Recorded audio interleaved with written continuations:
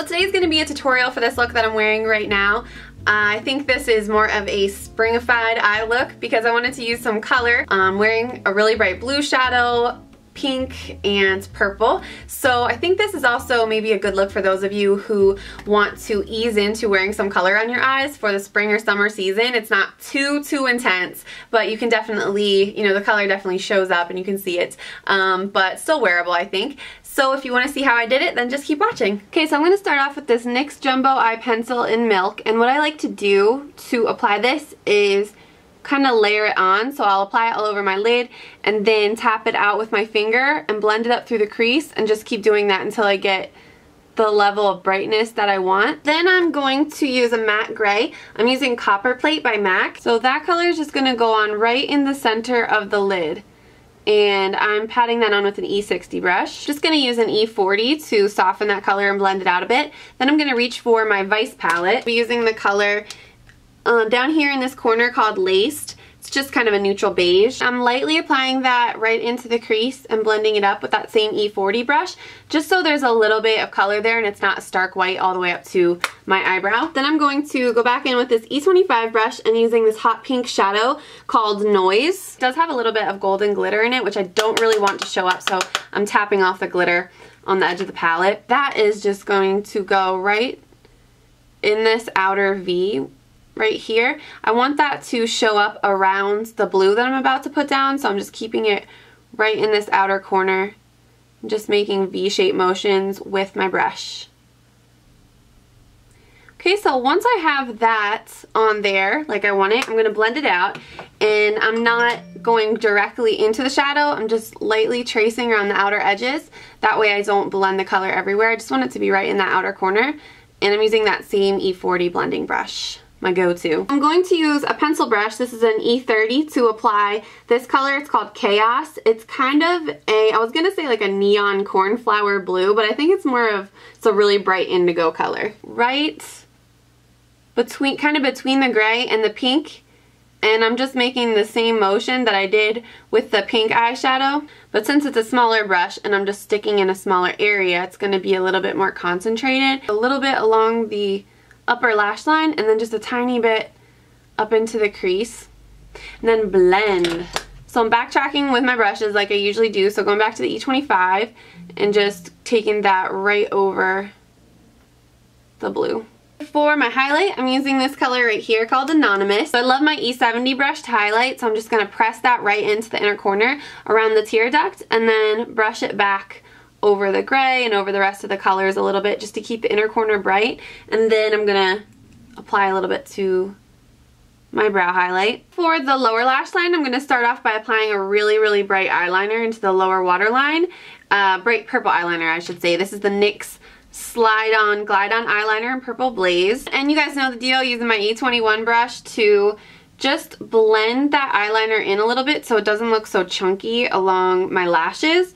And then I'm going to use that same brush to smudge some purple eyeshadow. For that I'm using Vice, which is a shimmery, like a metallic purple. Going right underneath where we put the eyeliner and smudging that along the lower lash line. I will say, give you a warning about this NYX eyeliner. It sets up really quickly, so if you don't work quickly, it'll start to dry and then it can flake off and kind of get in your eye. So just make sure to work fairly quickly and you should be okay. And again, I just took that purple all the way underneath and then connected it around to the outer edge. Still sticking with that same brush, gonna go back to the really bright blue that we used before. And that color is just gonna go right underneath the purple.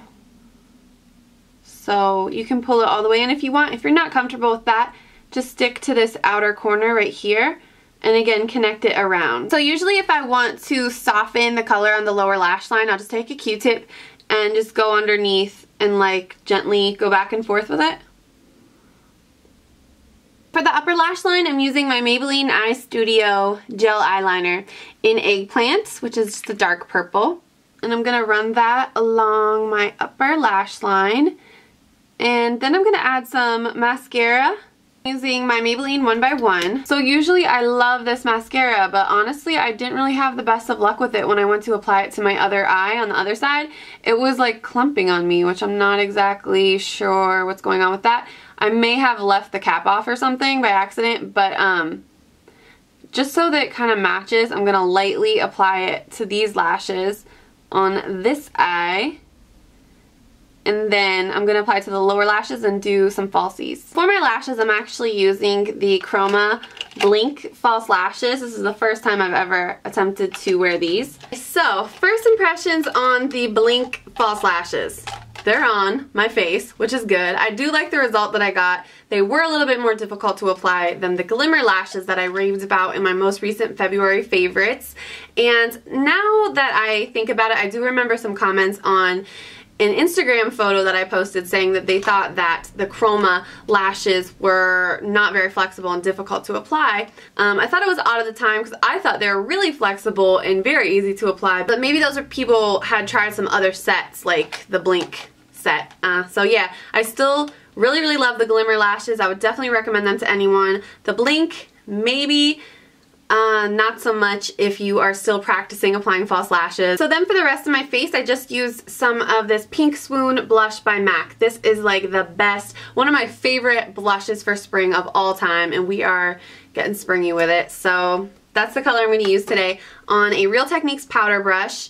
And this is actually one of my favorite brushes for applying powder products to the face at the moment. It is just so plush and soft. It's amazing. I love it. And then on my lips, I just went with a gloss. This is the NYX Mega Shine Lip Gloss in the color Beautiful. I really like the shade called Perfect as well. It's a little bit more peachy than this one. I went with this one because it matches the cool tone blush that I picked out a little bit better. But either one of those would look gorgeous with this look. And you could do lipstick or a tinted balm, whatever you want to do. But I think that this color shows up a lot, so I like to wear this one by itself all the time. So I really hope you guys enjoyed this look. Thank you so much for checking it out, and this is going to be the first in a long series of spring and summer tutorials from me, so keep an eye out for those, and I will talk to you soon. Bye guys!